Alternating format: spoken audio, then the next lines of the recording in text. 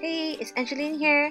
I'm here with a quick tip for Unity STEM, and today I'm gonna have fun playing with some gold paints. So first up, I've already stamped the Angie Gold onto some craft cardstock, and here it is, the Gansai Tambi Starry Colors, all in gold. So I'm just gonna paint the entire card in all shades of gold. Just one tip is to be careful not to paint over the stamped lines, else you'll just get a big blurb of image.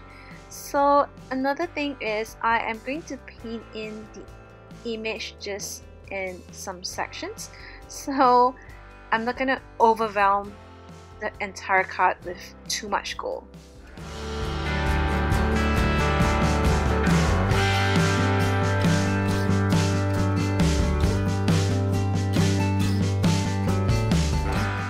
I wanted to use more of the gold paint, so I'm going to create a dripping gold border here by adding lots of paint and water and just drip it down my card.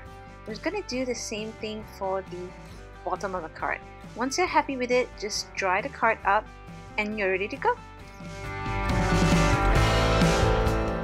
So here's the card up close. Check out how shiny the watercolors are.